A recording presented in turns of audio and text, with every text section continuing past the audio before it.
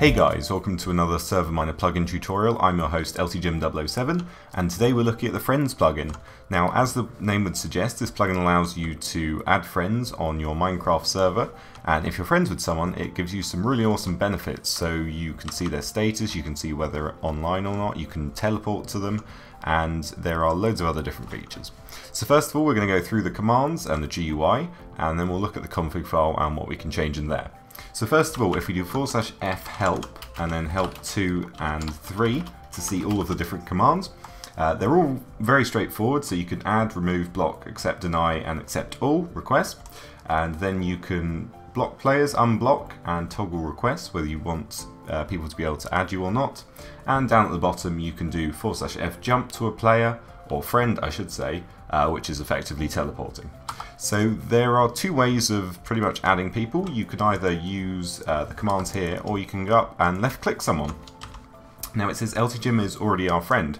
Now what we can do there, we can actually remove him as our friend by doing F remove and then LTJim007, and it says he is no longer our friend. So what we're going to do to add him is left click him with this item we have in our inventory.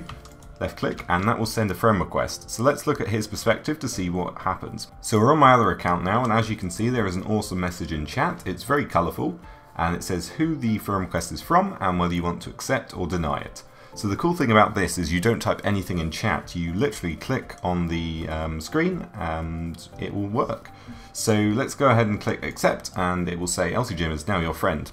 So let's go ahead and right click the item in our inventory, and in here there is a lot. So up at the top it will list all of your friends, it will say whether they're online or not, which world they're in, and it will give them a status. So you can set your status two ways. You can either do it via the GUI, which I'll show you in a minute, or you can type /status and then whatever you want. So I don't know, doing mining or whatever, and that will allow you to change your status. But you can obviously only change it every 10 minutes. As you can see there. So let's go back into the GUI and have a look at everything in here. So we have all of our requests, and you can accept all, you can accept them individually, or you can deny all. And then we have a list of block players, which you can either unblock if you're feeling generous, or unblock all. Then the options menu. This is pretty cool. So the easiest way to use this is using the toggle feature. So you click the item here. If it's green, that means it's enabled, and grey is obviously disabled. Very straightforward. Then we have requests, so you can enable and disable this. The friend chat, which is very awesome, you can privately chat to all of your friends. The jumping feature, which is effectively teleporting. Then we have private messages, and finally private mode, so whether you want to be shown as online or offline to your friends. Over in the left corner, this is how you set your status in the GUI. So click this and an anvil will pop up and you can just type whatever you want and it will change, but obviously we still need to wait for the cooldown. So that is everything in the GUI. Let's have a quick look at the commands to see what we can do with that. So if we do /f jump and then my other account, we will teleport to him or jump to him.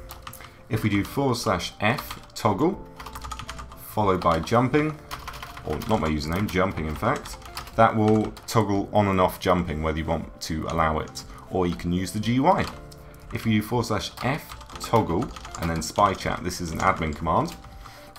This will allow you to spy on people's friends chat to make sure they're not plotting anything or doing anything wrong. And obviously you can disable that by doing the same command. A really awesome one is /f chat, and that will enter the friend chat. So now when we type messages, you will see it says friends LTJim, and that will go out to all of my friends, and it's secret. So nobody else can see it apart from admins who use that particular command. And if you repeat the command, it will turn it off and chatting will be back to normal and everyone else in the server can see it. And I believe that is pretty much everything. If we do finfo, it will say finfo. It will say it's made by HiCrod. It's a really awesome plugin. It has loads of different features, so I suggest you get it for your server.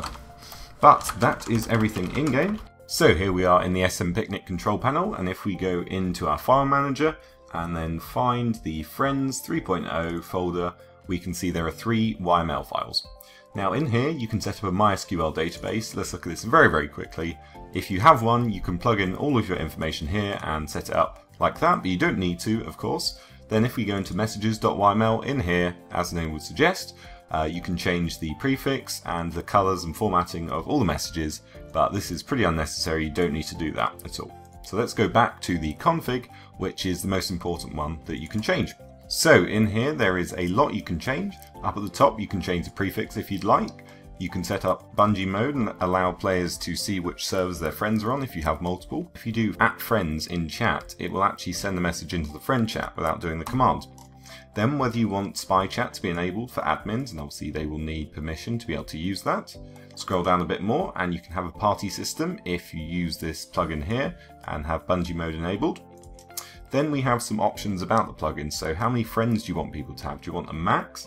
And do you want maybe donators and admins to have even more friends? So you can have this permission and it will allow you to have 50 friends. Then we have some cool features such as enable jumping, whether your friends can PvP each other, where they can drop items and all of that good stuff, and join and quit messages. Scroll down a bit more and you can see that it shows the world that a player's in. It shows when they're last online, which is a cool feature, and we have the friend item that we used. So this will be given on join, but you might not want this, so you could disable that if you really wanted to. So just put false if you do not want that option. Then if we go down, we can set the item. The item is obviously a head, a player head, and looks really cool, but you could change that and you can change the location in the inventory by changing this number.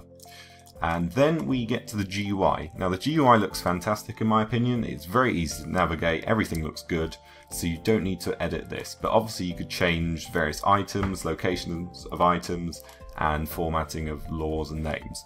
But that is pretty unnecessary, so don't worry about all of that. If we scroll down to the bottom, there's a few more options. You can set disabled worlds, enabled worlds, and disabled and enabled servers. So if you don't want it to work in a particular world or server, you just stick it here, very straightforward, and it will work. So go ahead and make a new line and type whatever world you want. I don't know, test world. If we scroll back to the top and click save, that will save everything in our SM Picnic control panel that we've done. So that is how you use it. You can download it for free in the link in the description. Make sure you do that. If you want the server, make sure you go to serverminer.com for the best and cheapest around. If you want more plugins, check out me. That'll be in the description.